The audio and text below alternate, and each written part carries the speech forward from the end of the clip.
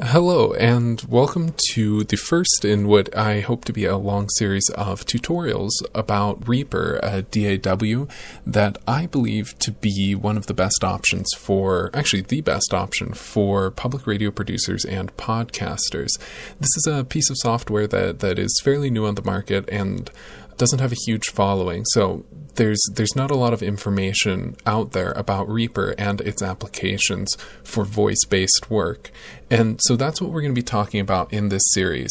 And in this first tutorial, I just want to go through a couple main points, which is why should we use REAPER for public media? What are its benefits compared to other DAWs? How to install and set up the program, and how the program is laid out, the different pieces that you're going to be using, and how to save and render a basic project. My goal in these series is to keep the videos pretty short, so I'm not going to go into a ton of depth, but if you have any questions about anything, by all means, I want you to use the comments, email me personally, just get a hold of me so I can explain to you better why I think this is the best program for public radio producers. So, first things first, what you need to know about REAPER is that it is a digital audio workstation, which is often abbreviated to DAW. There's a lot of other programs in this category, most notably Pro Tools, which is another program that, from a visual standpoint, is very similar to REAPER. You'll also hear people talking about Adobe Audition, Hindenburg, and a variety of other programs. Audacity as well is a free program. REAPER is not free. REAPER has a wonderful 60-day free full-fledged trial, but after that they expect you to pay, I believe it's $60 for the basic license, which by all means is a steal.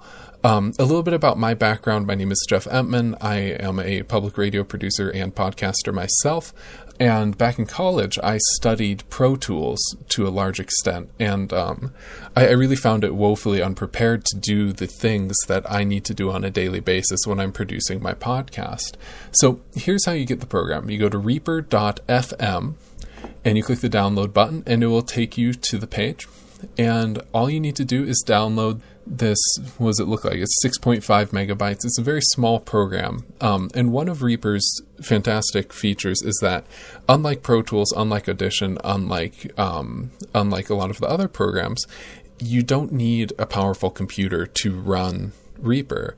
It's a very compact program. I run it here on this desktop I use. I also run it on a netbook that I have, just a tiny little laptop. And I also have it installed on a thumb drive that I can take around with me and use it on any computer I run into without having to install anything. I just run it right off the thumb drive.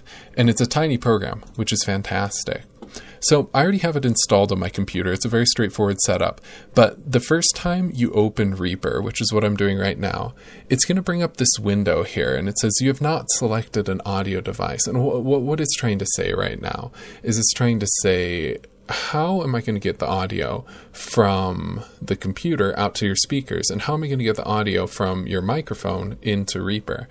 And this is a very simple process. And if you're using a Windows computer, for the time being, just stick with Wave Out, or if you don't have that option, go to Direct Sound. In a later episode, I'm going to explain the benefits of using ASIO recording, which is a really powerful way to essentially pump up the recording power of your computer without having to do anything too tricky. But that's for a later show. For the time being, let's just stick with Wave Out. And that's as simple as setting up the program is. Here we have it installed, and it's looking good. I'm just going to make sure. Okay.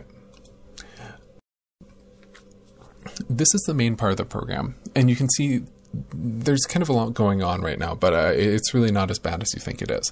The main thing, or the most basic part of it, is this area right here that I'm scrolling over. This is what's called your transport bar, and this is what shows you all sorts of important information about the track, where you are located in it. You get access to your play and your pause, your stop, your back to the beginning, fast forward to the end, your record button, your loop, and a variety of other things, including your play rate and like I said, tons of other things. This is the default setting of the program, and one thing that we're going to cover in this series is how to customize this look so that it's doing absolutely everything it can to make your life easier when you're producing a podcast or a radio show. So one thing we'll talk about later is like getting rid of a ton of these buttons, because you're never going to need to use a metronome. Because at the end of the day, this is a program that is by default configured to produce music, just like every other DAW, with the possible exception of Hindenburg. But what we can do that a lot of other programs can't do is that we can customize this so that it's only showing us what we need, and it's showing us that in a very efficient manner. Okay, so this is the transport bar. You're going to be using this a lot as you play and pause. You can also do this with the keyboard, which is something else we'll talk about in future episodes. This is the main working space where you're going to be laying out everything, cutting things up and down and sideways. This is where track information is going to be shown. I'll show you this in just a second. It's also shown down here in what's called the mixer. And then you have your toolbar, your ruler or your time scale up here. And then you can't see anything in here, but this is a really crucial part of REAPER, which is where we can add markers, which in public radio is a fantastic thing that you need to do all the time as you're cutting a piece. But again, that's for a later show. So what I'm going to do is I'm just going to grab this interview I did with a man named Pete Brook just recently, and we were talking about prisons and art history and all sorts of other things. And when you drag and drop a piece of audio into REAPER, you'll see this window come up. And what this window is doing is it's drawing your peaks. Your waveform is another way of saying it. And what I'm doing is I'm zooming out right now using the scroll wheel. And so you can see here, it's built the waveform. And as soon as you do this, you'll notice in your folder that it adds another little file here. This is what's called a repeaks file. And this is REAPER's little drawing of those waveform that it uses in the program. If you delete this, no biggie. It'll just draw it again next time you open the project. So right now, I've got Pete Brook's interview. And again, the basic way of navigating REAPER is using the scroll wheel. If you don't have a mouse, you need a mouse. It will make your life so much easier. So the basic idea is click to go where you want to go. Use the scroll wheel to zoom in and out. And let's just hear it. And attributes exist within species. Power so you can see, I can just scrub around in here all I want. Nosed and separated people. I'd been, sadly led the way. So this was a really great show about prison photography. This blog that Pete runs, and he went out to Sing Sing to interview some of the prisoners out there in New York. And it turned into a really beautiful show, but this is just the raw audio. So say I wanted to put some music on this, right? Just super basic edits here. I've got some songs here from a group called Phantom Fauna, which is actually, I believe they're also out of New York, and they gave me permission to use their stuff on the show. Really, really great ambient music. So if I just wanted a little bit of texture here, all I've done is I've dragged this onto a new track here. If I hit play now, put my thoughts down on it's a nice little bit spooky atmosphere in there. Away we went, nice. And it took a while, and I was diligent about it, but I caught the attention of. And that's as hard as it is. You might have noticed here that I've got a bunch of different file formats, right? These here are AIF, which is Apple's lossless format. I have some waves over here, some MP3s. Don't worry about formats. Pretty much anything is going to drag and drop real nice right into the REAPER interface. In fact, if you find a file format that doesn't work in REAPER, I would love to hear about it, because I haven't actually been able to find one yet as far as audio goes. So this is the basic idea here. You can see there's some track information over here. I'm just going to shrink this guy down a little bit. And there we are. Just so you can see this, I'll zoom out so you can see the whole project. And let's just say that you were really happy with this. Obviously you wouldn't be, but let's just say you were really happy with this interview with one little bit of audio on it. So what you would do in this case is you would want to save your project, right? And so there's one major issue that people seem to have with digital audio workstations when they're first getting started with them. And that is the difference between saving and rendering. I just want to pound this home really, really quick. So saving a project is like going to a library where they don't have computers, right? There's a catalog, a card catalog, and you have this box of cards. I hope this isn't like a completely antiquated reference. You have this big box of cards, and inside each little drawer you find all these references. It's like, oh, like there's this book on medieval wrestling, and and it's going to be found this part of the library. And you might open up a different drawer and it says, here's a book about cooking lasagna. And it's in this different part of the library. But what it doesn't have in the card catalog is the actual books themselves. And we can use that as an analogy for this situation, because when you save a project, you're essentially saving the card catalog version of it. There's no audio in the file you're saving. So if I say I want to save this, I'm going to put this on my desktop. I'm going to say this is Pete in Jeff.